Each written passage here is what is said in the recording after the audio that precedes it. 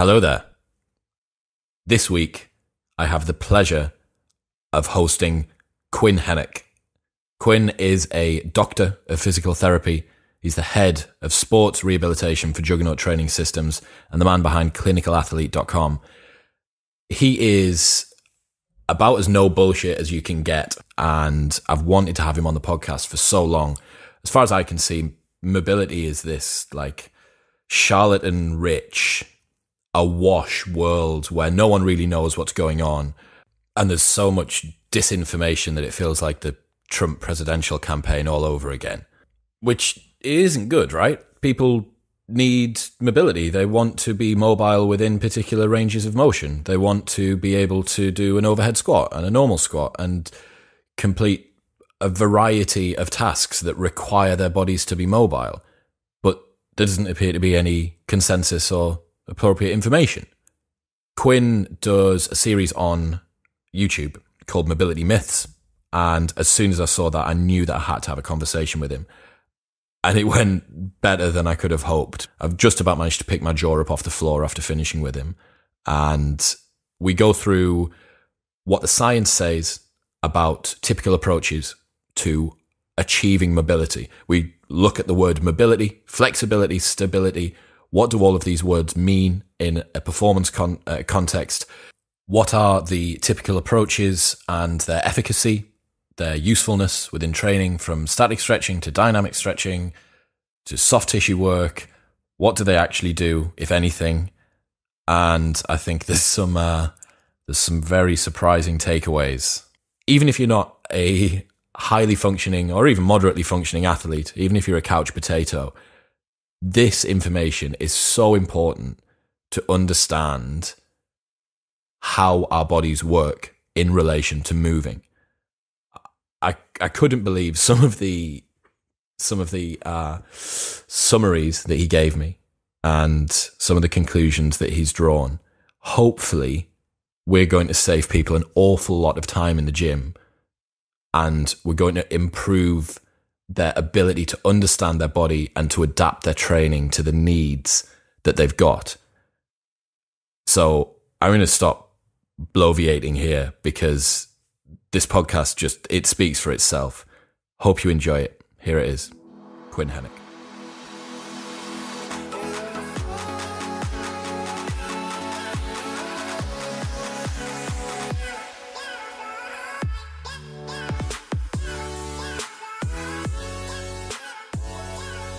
So, Quinn Henoch, Doctor of Physical Therapy, Head of Sports Rehabilitation for Juggernaut Training Systems, and the man behind clinicalathlete.com. How are you today? Chris, I'm doing well, man. Thanks for having me on. Thank you for coming on, man. I really appreciate it. So, I want to cut sort of straight to the chase here.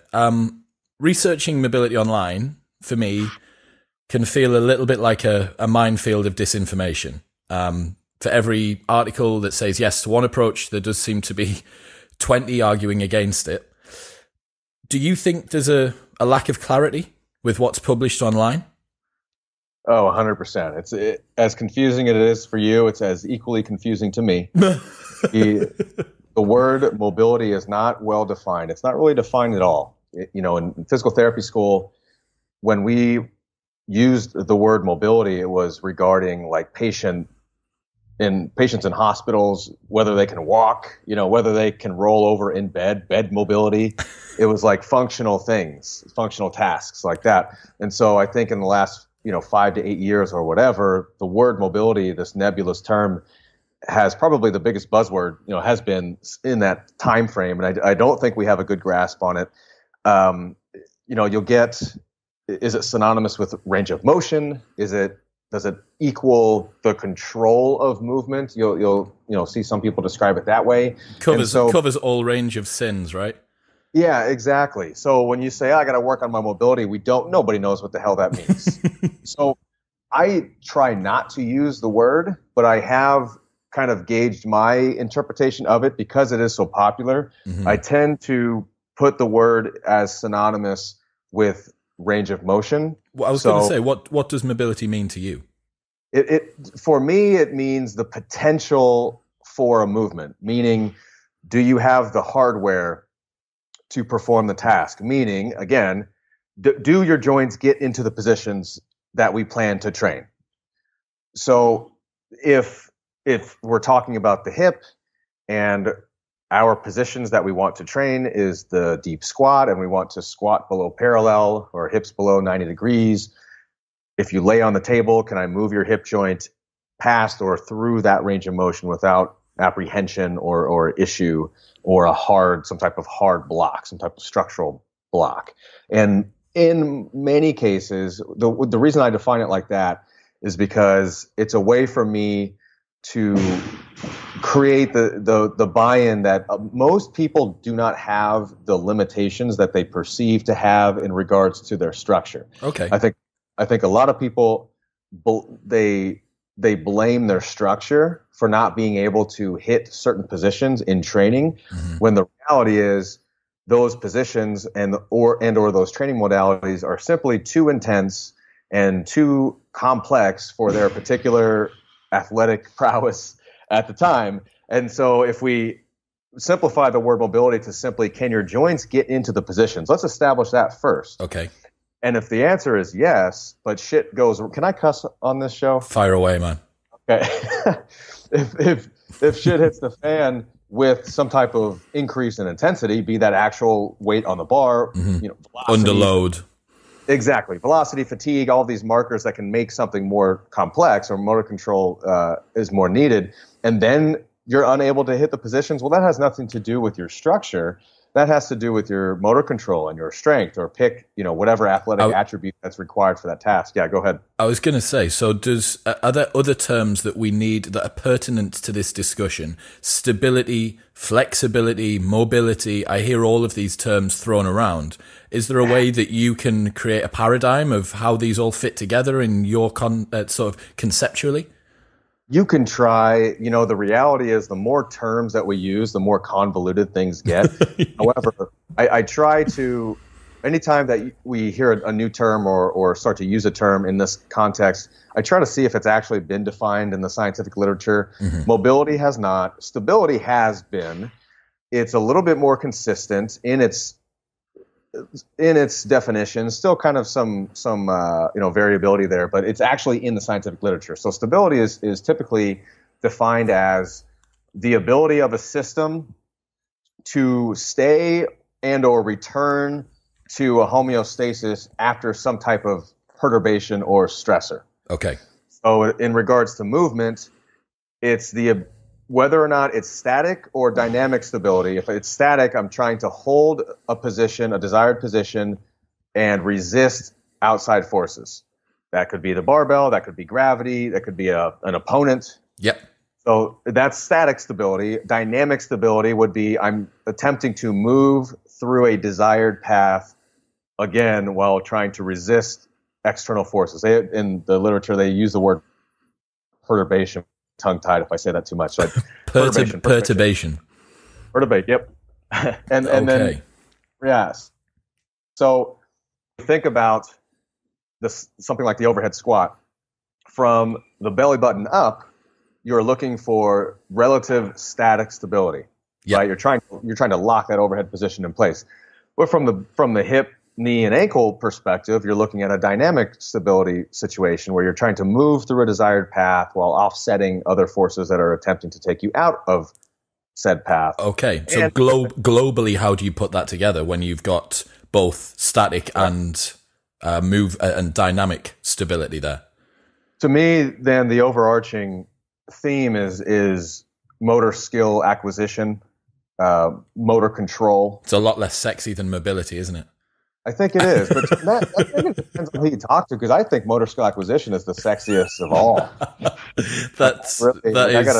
The heritage of a doctor showing through right there, I think. Yeah, exactly. So if we think motor control as this overarching theme of taking, it's task plus individual plus environment. Okay.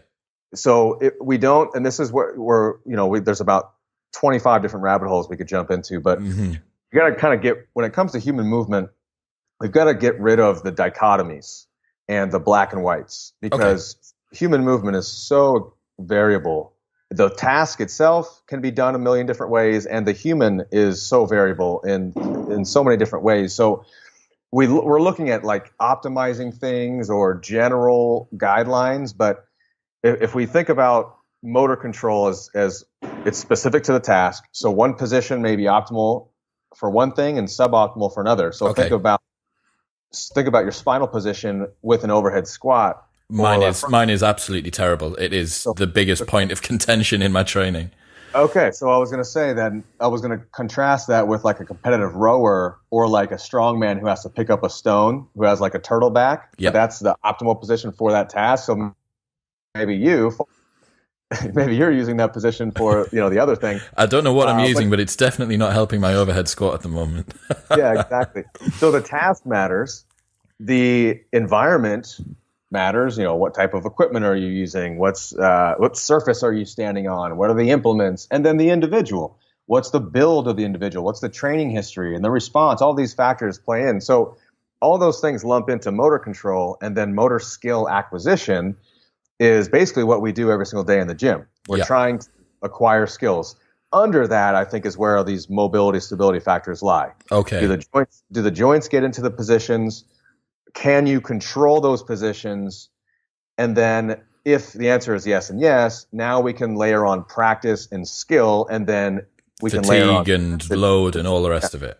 Exactly. So factors like strength and power are developed as we're loading intensity over time. Yeah. Those attributes take a long time.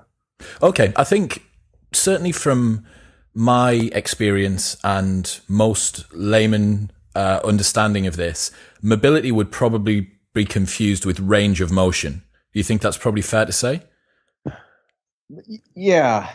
For me, if someone believes that someone's really mobile because they're able to do the splits. Right. So then I guess the terms of flexibility and extensibility kind of come into play too. So flexibility is usually defined as the ability of all tissues involved to get into a position. So like take your example of the splits. Mm-hmm. It's the muscles involved, it's the connective tissues, the ligaments and the joint capsule and everything that's involved to allow that position to happen. And then within that, extensibility is usually referred to for specifically the muscles. So I think muscle extensibility is what people call flexibility a lot. Yeah. Okay. Time. When people say flexibility, it's assumed that only the muscles are involved when you hit a position, but there's a whole lot of other types of tissues that have to be, stressed into that scenario. So this is where it gets so confusing because it's extensibility, flexibility, mobility, just, range of motion. Yeah. I like range of motion, to be honest, most, because that tells the story. Excursion of range of, can you put your shoulder over your head? The position that I want your shoulder when that barbell is over your head, does it go there? Mm-hmm. And if I move the joint in that position, it's obviously assumed that all the soft tissues are going with. If you've got that range of motion passively on the table, but yet you can't express that range of motion in a training scenario, then we have to develop these other qualities that we talked about. Yep. Motor acquisition, stability, strength, these types of things.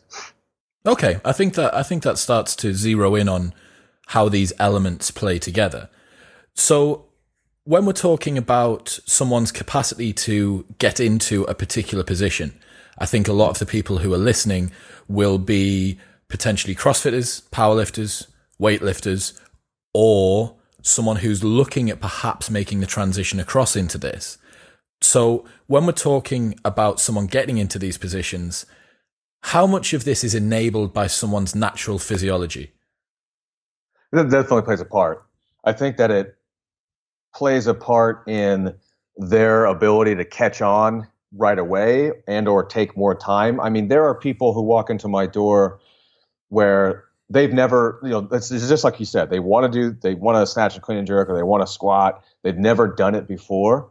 But I just say, okay, well, put your feet, shoulder width apart and keep your feet flat and just sit down as far as you can. And I just want to sit. I give them minimal cues because I just want to see what's going, to see what I'm working with. Yeah. And there are some people who just naturally rock bottom, beautiful squat. Yeah. Oh, wow. They're like, they look at you and they're like, you mean like this? And it's like a perfect squat. You're like, Yeah. just like that. Let's go. So like watching Ray Williams in front of you or something like that. Totally. Yeah, exactly. So then it's like, okay, that's basically the screen because it passed my initial test of can the joints get into the positions. Now this person is going to need very appropriate and, appropriately progressed intensity and training and overload and these types of things.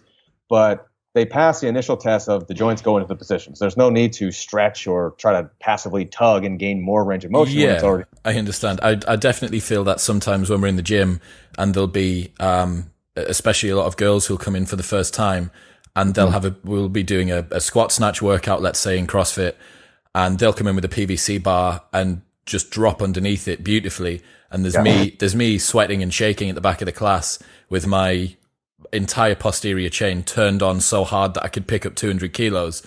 But I've got a PVC bar overhead, and to get myself into that, I've already mobilized for like an hour beforehand, and I'm just about overhead with this PVC bar. And then certain newcomers can just walk in and they've got this beautiful overhead position.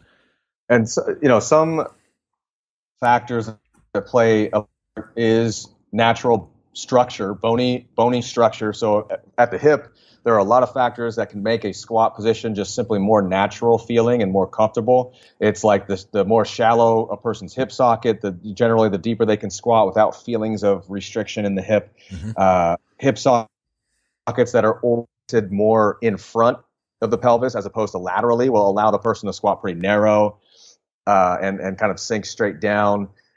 The angle of the femoral neck. So there's tons of. The point is, you got to kind of play with position. Squat position and overhead position are variable based on structure, and that definitely plays a role. And this technique needs to be taught appropriately to the person's physiology. Exactly. There's especially with the squat, there can't be a one size fits all because human anatomy is so different. It's so clear that it has to be tailored to the individual. Yeah. Now, there are some. Yeah. I certainly noticed that sometimes I've traveled around to a lot of different gyms over the last couple of years, and there's certainly some coaches at certain gyms that I've been to who've got the cookie cutter set of cue cards for cues for lifting, knees narrower, toes turned in, whatever it might be, when you're doing, for instance, something like a wall ball, which for me is that a lot of people seem to be able to find their own natural way to drop into a wall ball. Exactly. And for me, that involves driving my knees out quite wide, and that feels lovely. And I know that I'm efficient, and I know that it's safe, and I know that I don't get injured doing it that way. And then, as you say, sometimes you may go see a coach or be to a new gym, and they've got their preconception about how you should be moving. Mm-hmm. And sometimes that can be overlaid erroneously, I suppose. Well, and I get it. The whole eye test. We all want our movement to look aesthetically pleasing. Mm-hmm. We want that overhead squat to be Instagram worthy. I get it. But yeah. So if we look at like the very common box that people are put in regards to the squat in particular, it's that toes completely straight forward, relatively narrow stance. And it's funny because that stance is not optimal for most people. Like most people can't squat to the depth that they desire with their feet completely straight. Why is that? And their feet just shoulder width apart. It doesn't really respect the common structure of the hip. The orientation of the femoral neck is such that 15 to 20 degrees of external rotation at the start. So like just toes pointed out a little bit. Yep. Tends to clear some space in the hip joint at the bottom. Because keep in mind, the squat is an extreme range of motion. We're talking about all the way down. Yeah. We're talking about maxing out the joint. And so at that point, you have to respect where the joint is most congruent. Now, if we're talking quarter squats or like jumping position or like athletic position, like a linebacker in the NFL or something like that, that's a different conversation because you're not squatting all the way down. So in that respect, a little bit more narrow stance, toes straight forward so that you can change direction, so you can drive straight into the floor. That's much more understandable and valid, as an argument. But you gave a really good example of the wall ball. And we use the goblet squat as a way for people to kind of figure out their natural squatting groove. So I just have them experiment. I say, hold this 10-kilo kettlebell in front of you and just experiment with different positions. Your general guidelines are your feet have to stay flat. Your knees have to track kind of like middle of the foot, just naturally over the center of the foot. And then that's pretty much it. I look at spinal position, just kind of, if we have to clean it up, we will. I like the goblet squat almost keeps people upright just naturally. Yeah. And it's a really good tool for people to explore.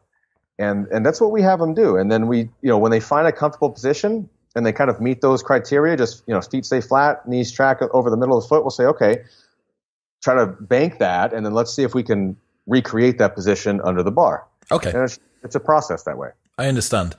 So someone that may be relatively new to the sport of either weightlifting, powerlifting, CrossFit, anything that is requiring a more extreme level of mobility, for want of a better term, the umbrella term for the things that we are discussing at the moment.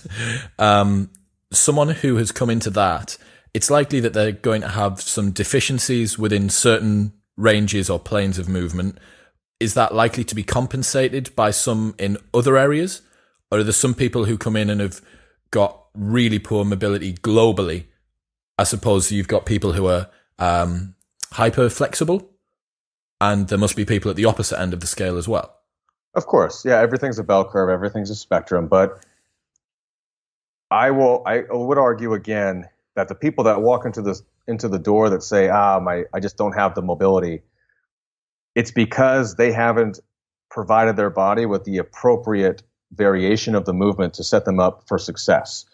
It's very common for the person that believes they don't have the mobility to perform a snatch is because all they try to do is max out their snatch, and their technique is so horrid, and they don't know how to control their bodies, that their body literally kind of puts the e-brake on. Yeah. And it's very common that we say, okay, lay on the table, their joints move just fine.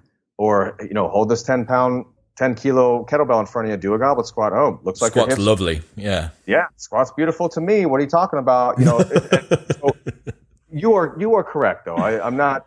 There are certainly individuals whose joints do not go into the positions, and then some that go beyond the positions as well, right? Some people that are too flexible.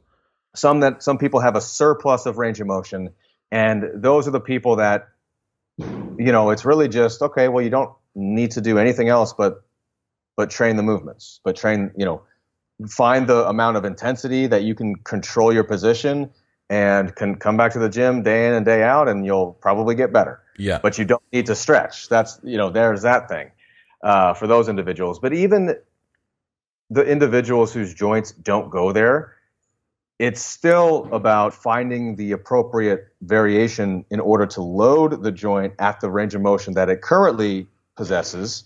And then over time, the body will adapt and range of motion will be increased to the potential of that particular structure. Like, some people are just not meant to be Gumby. Just not cut out to be a gymnast. It's that kind of deal. But I think I fall into that category. Yeah, me too. And it's okay. I've got, when I get the courage here, sometime I'll release some old footage of me doing the lifts, and then I'll release the footage of me doing them now, and I'll say, hey, not a stretch to be had.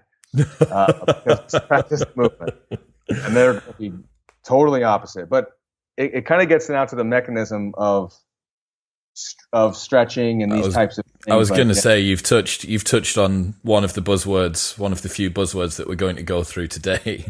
I figured we were going there. You were directed towards Stretch City.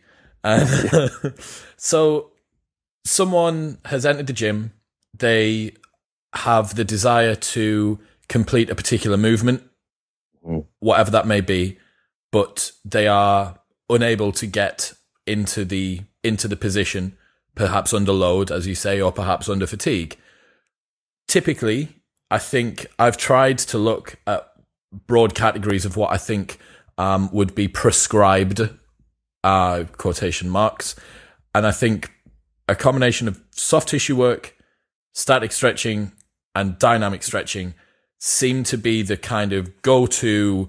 These are the things, these are the camps that you could do something in. I think there's certainly what I see in my experience is a lot of weight towards static stretching. Mm-hmm. But of those three, would you say there's anything else that is commonly prescribed if it's bro to bro in the gym? Or is there, have we covered, are those the three, the soft tissue work, the static, and the dynamic stretching? Yeah, I think that covers it. The other aspect of it is just do more of the movement, which well, that's what you'd prescribe, right? That's the actual solution. So we'll back up. Teaser. Spoiler alert. No, you've just given away the end of the movie, man. So let's start with soft tissue work. Can you tell us what soft tissue work is and what people think it does and what it actually does? To be honest, I don't know the answers to any of those questions, but I can sure as hell try. What it is, we are talking generally about foam rolling, sticking a lacrosse ball in various areas, whatever the fancy the gun thing that costs $600. Theragun. Just on a side point, one of the guys in our gym has come up with his home solution to this, which is a bandsaw that he's removed the saw from, milled a solid steel part, welded it in, and it's £60, so probably about $100, and does the exact same thing, but has about 4 times the amount of torque. There you go. So sorry, Theragun. I'm definitely not going to get one sent out to me now, am I? Yeah. So all of those things, you can, whatever foam roller you like, the one that vibrates, the one that's got lights, the one that has knobs, the ball with the Wi-Fi connectivity that plays your music, it's waterproof. So let's just throw all of those things in the same bucket for now. Okay.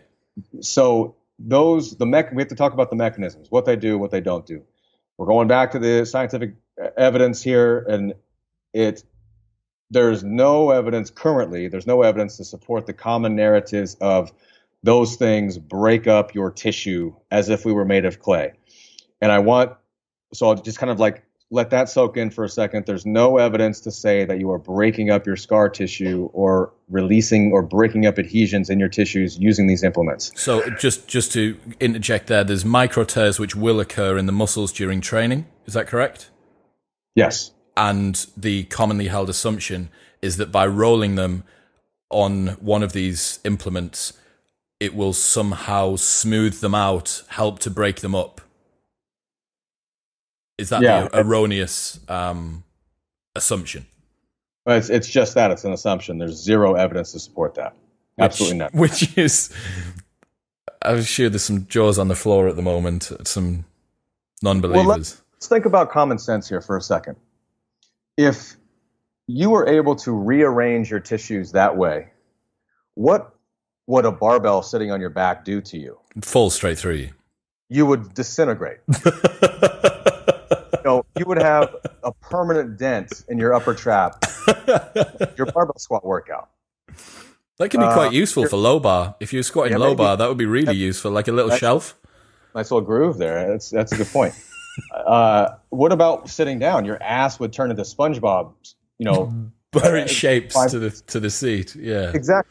And then also, so that's just the common sense rule in that respect. But also, how can we possibly select the tissues that we want to break up the adhesions, but yet it leaves all the other tissues intact? How does that foam roller selectively get down 4 layers deep to the muscle, but yet doesn't jack up the fascia, the skin, and how does it perfectly realign the tissues the way that we want? I mean, really think about this. It sounds so stupid when you say it. It's not plausible. Yeah. It's just not plausible. So what the evidence does say about these things is that you can have short-term range of motion changes, and you can have short-term changes in perception in regards to what you feel. Okay. So yeah, and there no argument there. My argument is that you can get those same changes with moving. And there is evidence to show that they compare like just riding a bike, stationary bike for 5 minutes versus foam rolling for 5 minutes. You get the same range of motion changes within the legs. Yeah, whatever they're testing. It's like usually like hamstring, whatever. Okay. So my point is, why not do more of the movement, and then you will get the same warm up effect. You will hit that inflection point where you're like, oh, things feel good now. Yeah. Number two, you will get more practice with said movement. So it comes down to this skill acquisition thing. It's just how do you plan on spending your time? I think my general recommendation with that stuff is, if you're going to do it, minimum effective dose, meaning that if 20 seconds is enough to foam roll your glutes or hip flexor or whatever, and that makes your squat feel better, then there's no need to do 2 minutes of it. Yeah. Because there's diminishing returns. You're not breaking anything up. So I would recommend sticking those short bouts in between the movement as a kind of like a back and forth type of thing. Okay. So go in, a little bit of a roll. Yeah. Begin your squat, barbell on your back, couple of repetitions, then back across, roll something else. Exactly. Maybe 3 or 4 rounds of that with your warm-up sets of back squat, and then you're good. You're good. Okay. Can you explain about the pain perception thing? Because I know that does actually have you've mentioned it has a positive contributing factor. Yeah. So what they test is something called pain pressure threshold, where essentially they poke the person. They have it's like, think about just poking somebody with your finger. They use a pressurized tool to gauge the amount of pressure that it takes for the person to perceive it, these types of things. And the person rates the discomfort level, and then they foam roll, and then they poke them again, and there's a decrease in pain perception. I'm going to make 2 arguments here. Okay. Placebo is inherent in everything that we do. The words that I say, the exercises that we give, placebo is inherent in everything. We can't blind the participants to the foam rolling. So don't think about what's happening. Ignore the feeling in your leg. There's nothing going on here. Right. So there may be a testing effect there. Yep. But then number 2, let's say there's not a testing effect and it's a true change in perceptual physiology. It's synonymous with if you bang your knee against the table and you like rub it really fast. You know how you hit your knee and you're like, ah, shit, and you rub it up and down. You're just basically taking a sensory stimulus and overriding another sensory input. Okay. Or like if you jam your finger and then you shake it in the air really fast. That's your natural way of creating a sensory overload to try to override the pain perception. Does that make sense? Yeah, absolutely. So if there's such tenuous research that is showing any efficacy for soft tissue work, where's the charlatans that have been propagating this? Where did they come from? You got to ask them, man. I've got to track back up to the guy in the sky. Just think about it from a marketing standpoint. I mean, it's sexy and it sells, and it's easier than training really hard. It sounds like it works. Sure, it sounds fancy. Adhesions and slippery sliding surfaces and muscle fibers and right. I can PR my snatch without actually having to work really hard for the next 2 years and put my head down and come to the gym. So I know I sound like a curmudgeon, and but it's important for people to understand, not necessarily in terms of these things, not necessarily what they do, because we don't really, other than what I just mentioned, we don't really know, but it's more important to learn what they currently don't do. Yep. And so that way you can, if you're going to implement them, you implement them in the most efficient way possible, which again is my thing, is like short effective bouts in between your movements. Okay. So someone's working on, let's say, the squat, because we've talked about it a lot today. You would recommend getting warm to the point at which they are warm enough. And then you've said, 20 seconds to a minute of rolling within an area, and then go and move? Yeah, exactly. Now, okay. Just to be clear, I don't actually recommend any of that stuff. Yep. If someone's unable to let go of the tether to the beloved foam roller, exactly, that would be the most effective way to do it, right? Exactly. So, you know what, if you want to do that stuff, I get that it feels good. I totally get that. Yep. So this is the way that I would implement it. Exactly like that. Short bouts. If it's, let's say you're going you're going to do a squat, and then you're going to do an overhead press. So you'd foam roll your glutes and hip flexors or whatever in between sets of your warm up, in between your warm up sets of squats, and then you'd actually train your squat, and you'd not worry about the foam roller. You'd have your training mind on, and then it's like, okay, I have to overhead press. I'm going to warm up with the empty bar, overhead pressing, and then I'm going to go foam roll my lats for 20 seconds. I'm just making up time period. It could be 10 seconds. It could be 30 seconds. I think anything beyond that is probably just a waste of time. And then you're back and forth with going a little heavier in the press, maybe 3 or 4 rounds of that. And then when you're up to your like last couple, either second to last or last warm-up set, certainly your working sets of your particular lift, don't worry about that stuff. Put the fucking foam roller down. You've got some weight to lift. Please. Yes. So can you just quickly for the day. Yeah. Can you just quickly explain how a massage fits into this? Sure. It fits in a very similar way. And I know that, you've probably lost whoever is a soft tissue therapist right now listening to your show is immediately fine turned off. And so it's the same conversation. There's no evidence currently to say that somebody's hands can magically rearrange somebody's tissue selectively. Again, it's just not plausible. Now, we may be looking at the wrong thing. So any topic, I reserve the right to change my mind when evidence is presented to me. However, there is no evidence suggesting that it does have any efficacy at the moment. From a biomechanic standpoint, no. Okay. So what was very briefly, can you explain the study? I think it was done on mice or rats where this came from about soft tissue work. Yeah, sure. The narrative on soft tissue work that's been a lot longer than those studies, but they've done studies on rats with the instrument assisted soft tissue work, the metal tools. And the study that is most cited, what they did was they ruptured the little mice MCLs, and then it was like a 6-week protocol of scraping the mice MCL with tools versus nothing at all. And at the end of the 6 weeks, they did show that the group that got the scraping, their MCL tissues were more aligned to normal, whereas the control group, it still showed abnormal fiber alignment, where the tear was. Yeah. They weren't parallel at all. They were, scar tissue had built up, all these things. So it's like, okay, that's some evidence of plausibility in mice. The kicker is not that mice physiology is so much different than ours, but it's the logistics of it. The mice were put to sleep when the scraping took place, and then they were using human-sized tools. So they were using a tool bigger than the animal.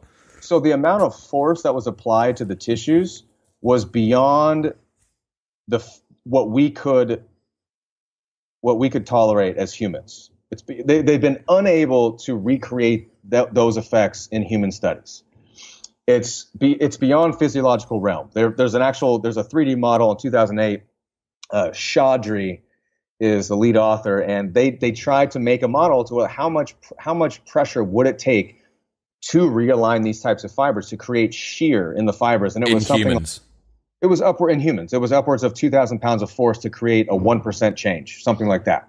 Oh my God! But it was, and then the caveat was, well, you could create a 4% change in the bridge of the fascia of the bridge of the nose. So like pinch the skin on the top of your nose and it was like almost beyond physiological realm to create that amount of change. So it was implausible. That's for everyone who needs soft tissue work doing on the nose. Right. Yeah, exactly. So, and then the other areas was like the fascia lata and the plantar fascia. So like the IT band and the bottom of the foot. So very thick fibrous bands. And it was just beyond what we could tolerate. Your skin and flesh would rip apart with that amount of force before you ever got to the muscle adhesions or whatever. And you laid on a 30-centimeter piece of foam rolling up and down on a soft floor is definitely not applying that much force. No. And so that was sheer force. There's some arguments to be made. Well, what about compression? What about compression plus shear? And I get it. We haven't necessarily studied every different. It's not exhaustive, right? Exactly. And so there may be a way to create plastic change if the force is great enough and if it's frequent enough. But in real life, you're not getting a very extremely aggressive massage 5 times a day. That's probably the type of prescription that it would take. And I bet you that the changes would be minimal over time anyway. Like you would get far more change with just consistent movement under load, and you would get the motor skill acquisition part of training if you did it that way. So now to your question of where does massage fit into this, and SMR with foam rollers, it's not to say that stuff has zero place. I don't implement or recommend it currently, but I can see the applicability not for directly in the movement itself or even pre-workout, but it's the notion of winding down and the notion of recovering and quieting the mind and these types of things that I do think there's probably some effect. There's some decent effect on meditation, shifting the body into some type of parasympathetic state, however that's defined. So I recommend longer bouts of foam rolling. Like, again, if the person just likes it, they're like, I'm going to do it. Just tell me the best way to do it. I'm like, all right. It's a relaxing, meditative pursuit, right?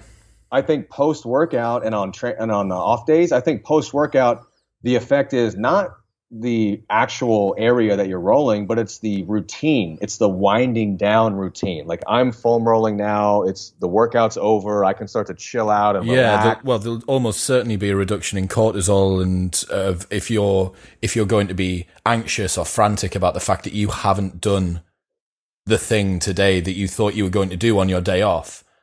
Right. Yeah, totally. Now, if you're that stuck on your routine, like, maybe that's another problem. But I think we may have opened up some people's routines and freed them up from a couple of half-hour bouts here and there today so far. My post-workout routine is just chilling. I take off my shoes and I sit, or maybe I'll lay on my back and just chill. Yep. But some people might want to just kind of roll out. Like, it feels good, and that's fine. Whatever gets you to wind down, to get your appetite back, gets you to just kind of like recover for the next bout. I think massage has a similar thing. Yeah. The lights are dim. You're relaxed. You're just chilling. Somebody else is doing something for you. Like, you're treating yourself to something nice. And that has just a general effect. But understand what's happening here. Yeah, and understand what's not happening is probably more important. Yeah. Okay, so moving on, static stretching. What do people think it does, and what does it do? It's almost an identical conversation.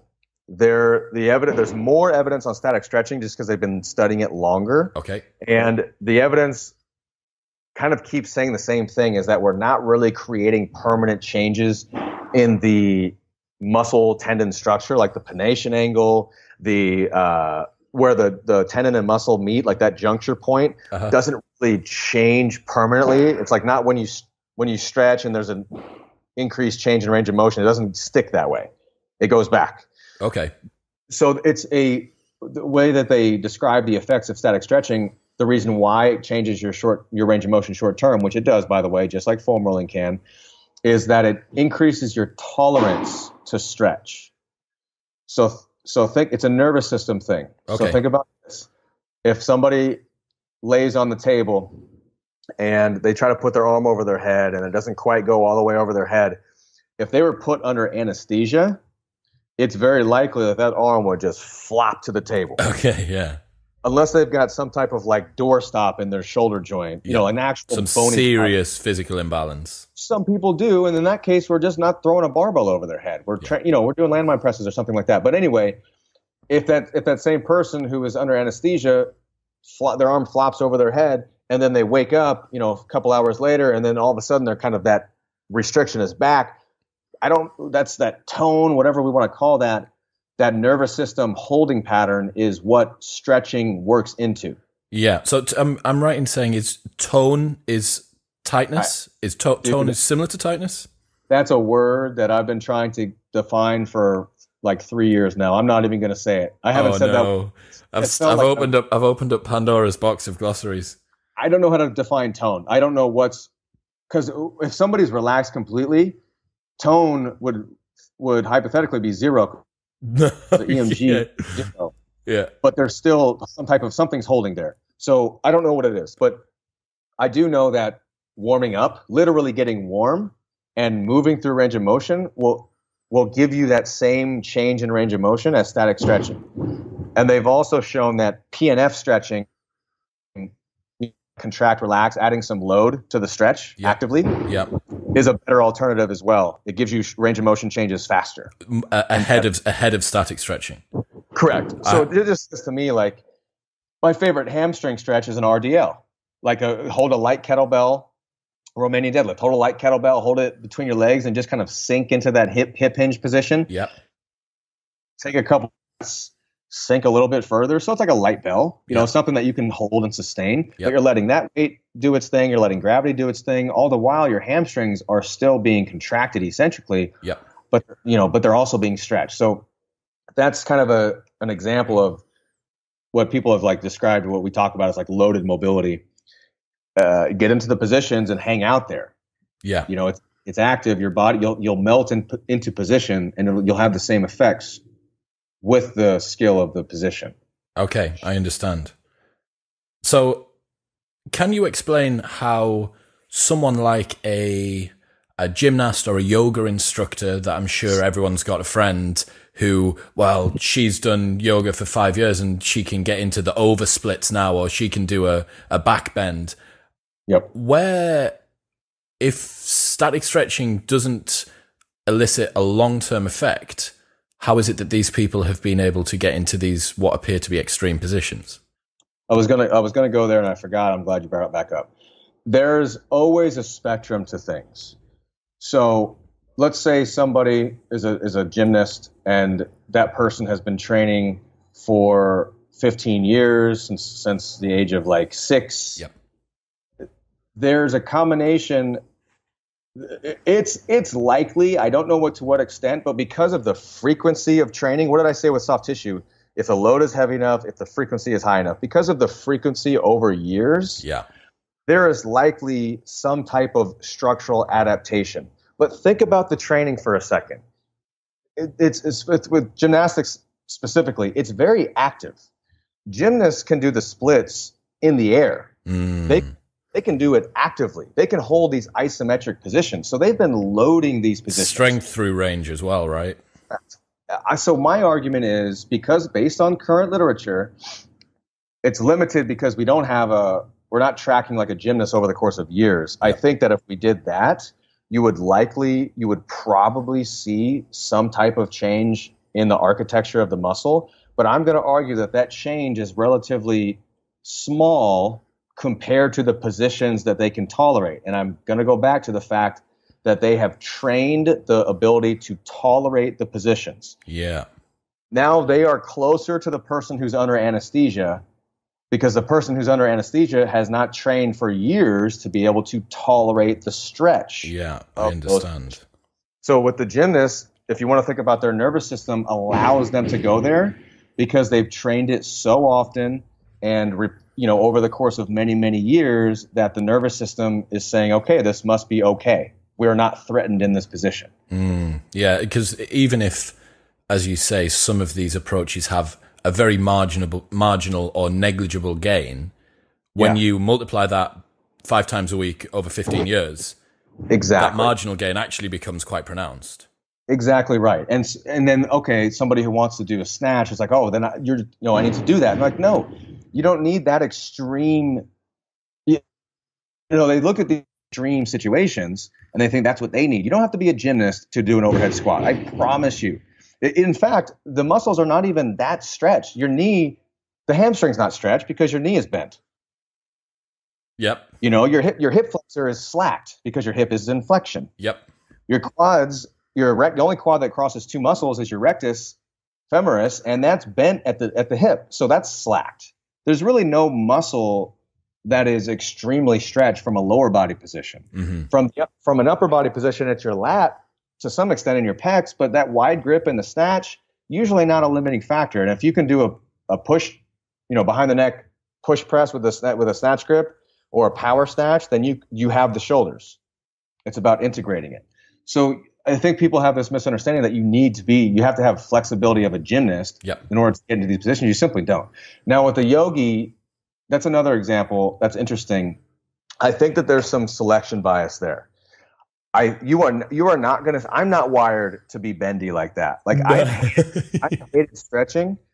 Yeah, obviously I have a bias here. I've hated stretching since kindergarten because it's for me. I'm like wired to resist that crap. Like my body doesn't like it, and I get these weird like nervous system tension type things when I'm trying to. Which, as a doctor of physical therapy, I'm sure is probably, well, maybe for a doctor, but there's certainly going to be a lot of physiotherapists who probably wouldn't put themselves in that camp. I'm aware of a lot of them that would love the mobility, that would love spending time doing the static stretching and the soft tissue work. And it would appear that you're you're not happy stretching at all. I mean, I like to train qualities that have some type of functionality and that provide athletic prowess. Yeah, I don't really care about stretching. Yeah, okay. I want the range of motion for the tasks. So not for its own sake. Not for its own sake. That's correct. So I think that people are drawn to certain tasks that they're better at naturally. So I think that a lot of yoga instructors, their bodies probably lend themselves, for whatever reason, to relatively bendy. Well, you're not going to pursue a career as the owner of a yoga studio and yoga teacher if you look shit doing yoga. That's all I'm saying. Or if it's uncomfortable. Like, I'm not going to teach 4 yoga classes today where it fucking sweat and shake and swear at myself and I'm panting at the front of the class. Exactly. And I think that also think of a gymnast. Like, do you really think the people who suck at gymnastics and whose bodies are continually playing tug of war with themselves are going to stick with gymnastics for 15 years? Probably not. Probably not. They're going to go find something that lends itself better with their attributes. So I think that there is some selection bias that people are not accounting for. Okay. And that is consistent with the literature showing that, there's limitation with these passive modalities. Okay. Dynamic stretching up next. Sure. Can you give me an example? Because to me, dynamic stretching is like you could just do the movement could be considered dynamic stretching. That was something I was going to say. Exactly. Okay. We've spoiled each other's films. The spoilers are out there. It's like Avengers all over again on Facebook. So dynamic stretching for me would be something like a pendulum swing with your foot. So swinging your foot forwards and back, standing on one leg, and allowing your foot to swing forward and back, stretching your hamstring, and then I guess your hip flexor and quad at the back. That would typically be, I think, what I would consider dynamic stretching. Is that anything? Is that just swinging my leg around? It is definitely swinging your leg around. So I'm just, first of all, I'm a little grumpy because I'm doing sets of 10 in the back squat, and I just got done maybe half an hour after we called. So that just to kind of give the listeners some context. That's absolutely fine. Swathing through the bullshit was the exact reason that I wanted to have you on. I have evolved quite a bit over the past, I'd say 8 years on these topics. And dynamic stretching, I guess, is the lesser of two evils. If you're going to choose one or the other, I'm going to just lay on my back and try to tug on my hamstrings, or I'm going to do a standing leg swing like you described. Yep. I would pick the standing leg swing. Why? Because there's evidence to show that dynamic stretching can give you the short-term ranges of motion changes and without the power decrease of static stretching. Oh, that's something we didn't even touch on. Can you briefly explain about that? Sure. So there was a few studies showing that bouts of static stretching, like 30 to 60 second bouts, can decrease in the short term for a short period of time, can decrease your top end power output. So the way that they set up these studies were like they did a hamstring stretch or like a hip flexor stretch or a calf stretch, and then they had the people immediately go onto a force plate and do a vertical jump. Okay. And static stretching affected that. But since they have come out with literature showing that if you do static stretching and then follow it up with some type of dynamic stretch or movement, like they were doing like skips, like walking lunges, these types of things, like that then mitigates the power loss from static stretching. Okay. Which is more real life. Like most people don't do a static stretch and then just go right to a max effort or something. Yeah, they don't do like a single leg quad stretch and then immediately go do a single leg extension.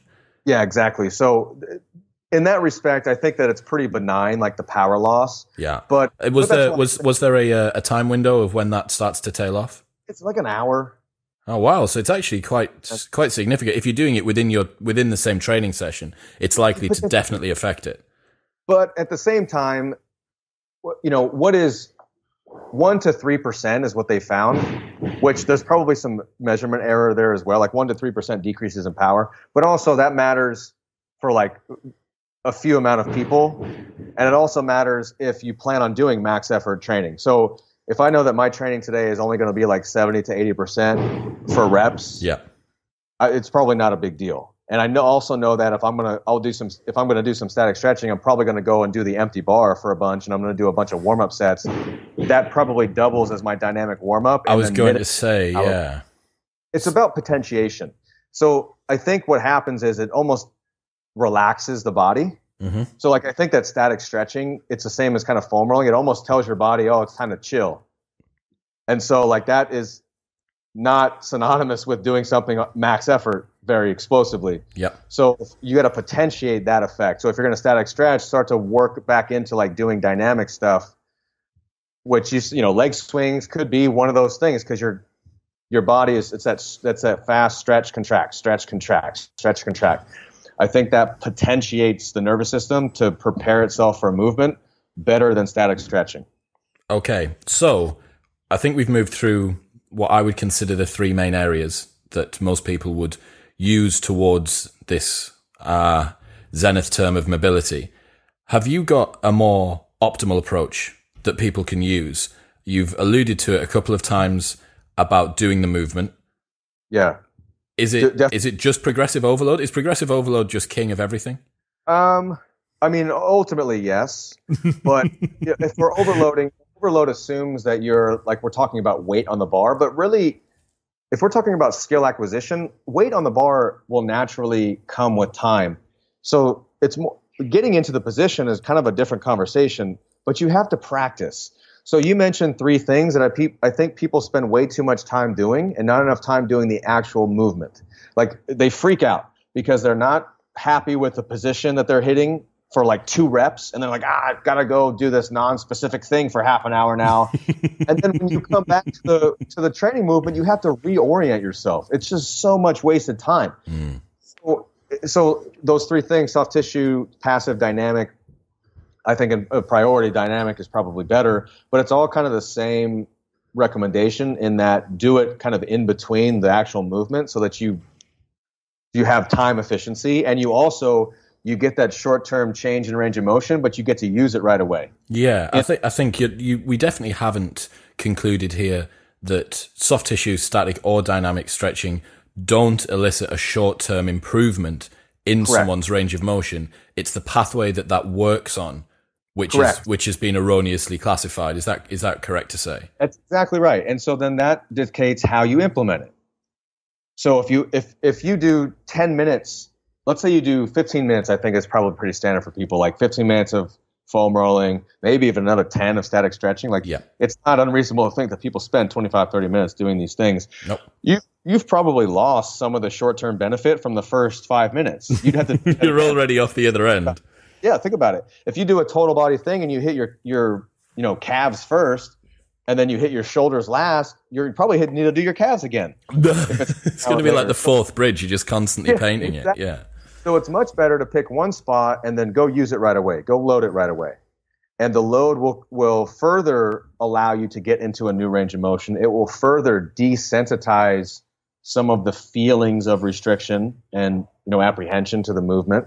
So that's, I think, the best way to implement it.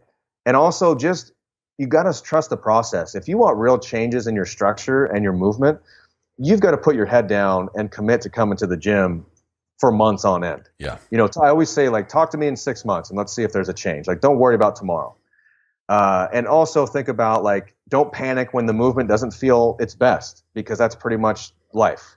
The example is you, and I'm sure that you can attest to this. I can. You walk into the gym. It's like, all right, I got squats there. I got snatches. You do that first air squat, and you're like, oh God, life hurts today. Gravity feels so heavy. Yeah, and then what happens is people are like, oh man, I got to go warm up, and so they do the 20 or 30 minutes of the non-specific thing. But what if you were like, all right, that squat felt like shit. I'm going to take that 20 or 30 minutes that I was going to do this non-specific thing, and I'm just going to do 20 or 30 more minutes of like squatting. I was going to say, we could try and do an experiment with the listeners right now. Yeah. And the next time that someone goes into the gym and a particular movement, let's say that it's squat, because this would be applicable to a front squat, a back squat, or an overhead squat, instead of them going away, or instead of them beginning a session before going and doing this movement with foam rolling and the static stretching and the dynamic stretching, what would you have them do instead? Work up from a PVC bar, get themselves warm, and then start to put a little bit of weight on the bar and move around for that half an hour instead, focusing on movement quality? Yeah, I don't even think it has to be at half an hour. I think that's overkill. Yes, well, you'd definitely be knackered by the end of that. Yeah, now it's hard, the exact way that I would tweak the movement for their specific parameters, because there are ways. You can elevate your heels a little bit. You can use a little bit of weight, like just enough weight so you can feel the movement to get you down there. But it's hard to say on that general thing because everybody's a little different. But what I would recommend is that you slow the tempo down. You find a little bit of load in which you can pause at your end range, what it currently is your end range, and that you can go slow in both directions and really feel the movement. And I bet that over the course of 5, 10, 15 minutes, your body, for lack of a better term, starts to melt into position, just like it would if you were static stretching. But in this case, you're practicing the movement, and you would hit that inflection point of feeling warm.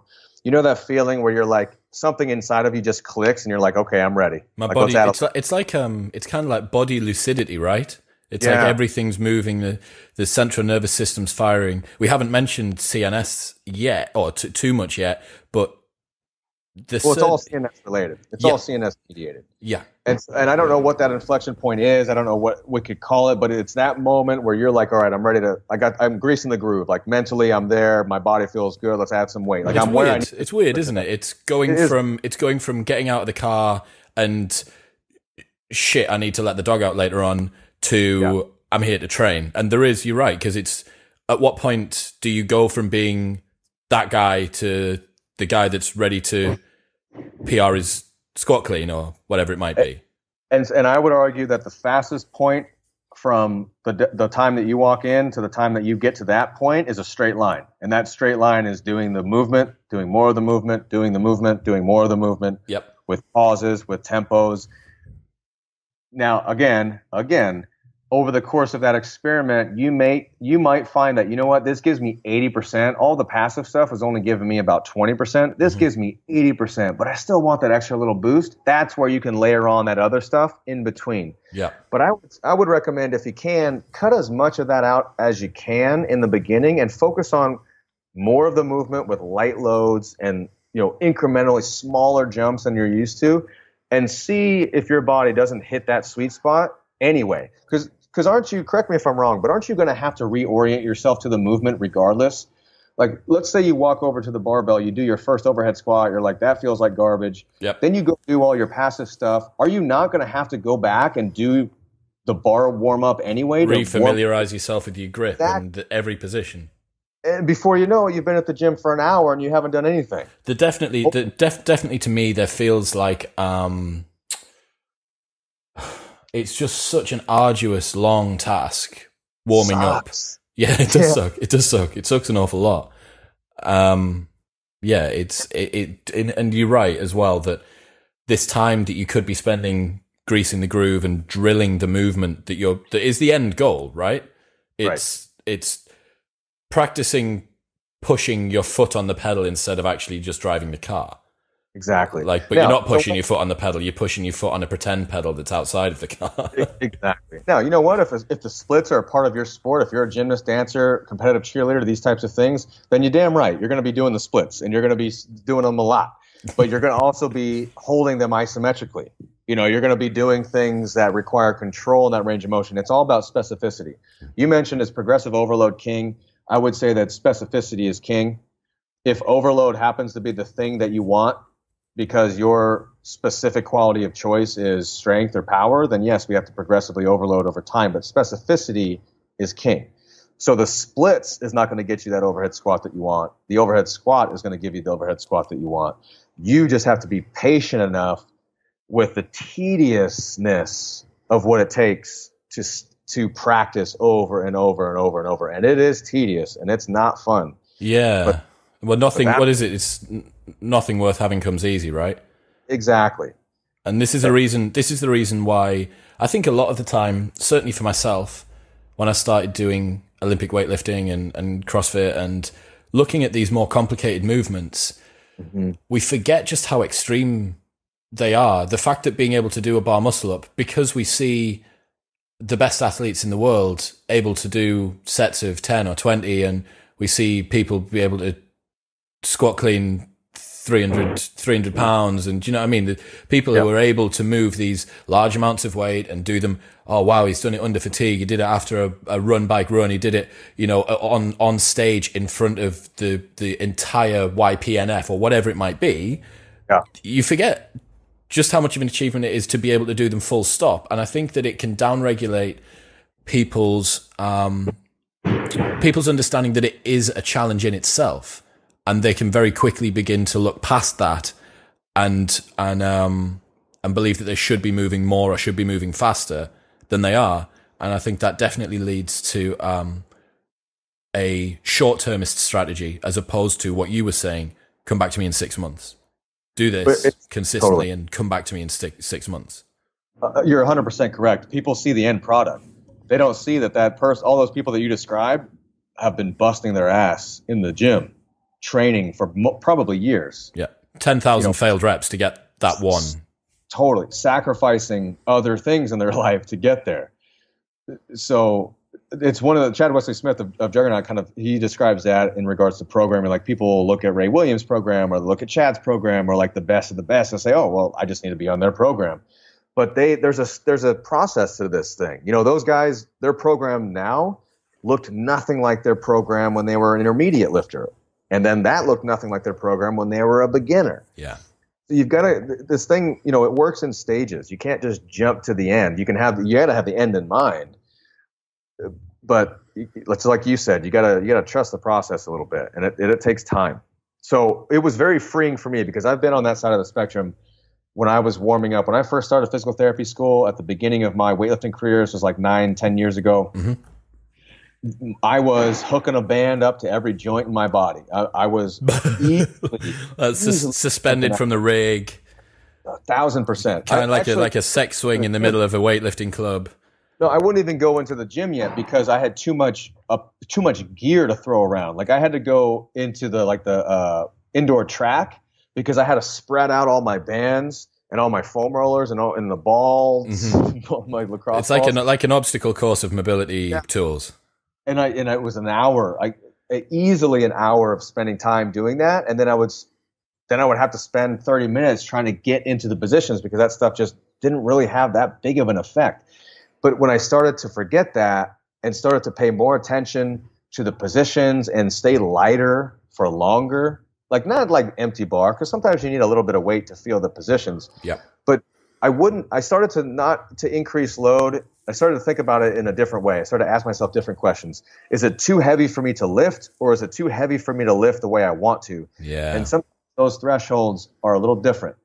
So I would stay in the ladder for longer, and my body, lo and behold, started to become more comfortable and consistent with those positions.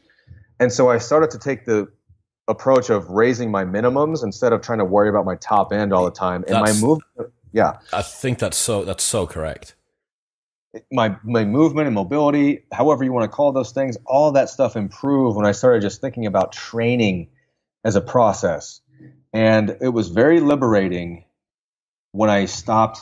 It took some time, and it wasn't cold turkey, I'll tell you that right now. Yeah. But when I slowly started to cut that stuff out, like, oh, this drill or this band distraction drill isn't quite working for me. I'll chop this one. I'll keep everything else, but I'll chop this one. And over the course of, honestly, it probably took a couple of years to really where I am now. But it was very, very liberating. It's very liberating to just come into the gym. I'll do some, I call them knee bends.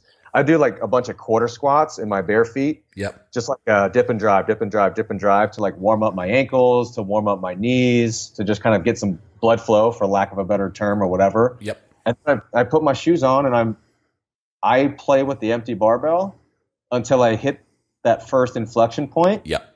And then I play with 40 kilos until I hit that first inflection point, and then I just build from there. And it's freeing, man. I tell you. I bet it is. Well, I mean, how many times? A couple of things. I know that you're on a tight schedule, so I'm going to fit a couple of bits in here. How many times do people say that they don't have enough time in training to work their technique, but that they are spending 20 minutes on the foam roller or doing the static stretching or the dynamic stretching or whatever? And, you know, hopefully here people will be able to see. Am I right in saying, I think I know your answer to this. Would you see there being no difference between the sort of strength and conditioning side of something and the mobility training, that it would be a paradigm or a scale or a spectrum, should I say, of load intensity and training intensity? Absolutely. So viewing it as two separate things is an erroneous way to look at it. And I think hopefully, I certainly know that I'm going to very, very gingerly try and I'm going to try and dial back my mobility, my traditional mobility addiction, and, like you say, begin to downregulate just how much of that I believe I need. But I do think that one of the things that I really liked about what you've said in this conversation is that if you feel like it works for you, and if you enjoy the process, that in itself is a therapeutic and beneficial addition to your training. That if you enjoy yin yoga because you find that it gives you a sense of mindfulness and it zeroes you in for the day, then crack on.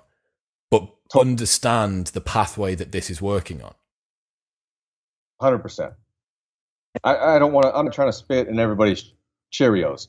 And also, if your training is going really well and you're doing all of these things also and you like it and everything's going well, like, don't change a thing. Yeah, just stick to the program. We've just said it. Stick to the fucking program. Yeah, this conversation is for the people who feel like they're at a dead end and they've been doing things that have simply not been working. If it's been months and it ain't working, it's probably not going to. I understand. So where can the listeners find you online? So the cool thing about having a weird name is that you can just search my name and pretty much every social media platform I pop right up. So Instagram, I think it's Quinn.Henoch DPT, similar on Twitter, and then on Facebook I have two, just Quinn Henoch is my personal, and then I have a business one that's Quinn Henoch DPT, but I pretty much just post the same shit on both. I don't know why I have two. And then Clinical Athlete is our baby that we're trying to help to bridge the knowledge gap for all this stuff, strength and conditioning, healthcare.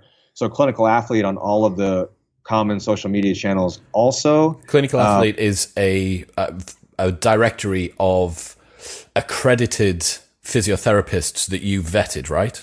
Exactly. It's a forum as well. Okay, so it's also a community on top of that. Absolutely. And we do continuing education courses and it's trying to connect athletes with healthcare providers who understand their goals. Who know what's going on. Yeah, exactly. And I've done a lot of the things that we've talked about. You know, we do exercises and drills and different exercise movement variations that help with motor skill acquisition.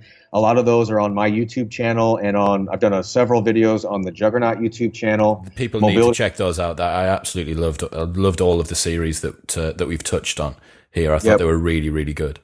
We've done, and I've done a ton with those. They're very grateful for them allowing me to use that platform. And then, and then I have a book. I also have a book. It's called Weightlifting. I'm looking at the title because it's so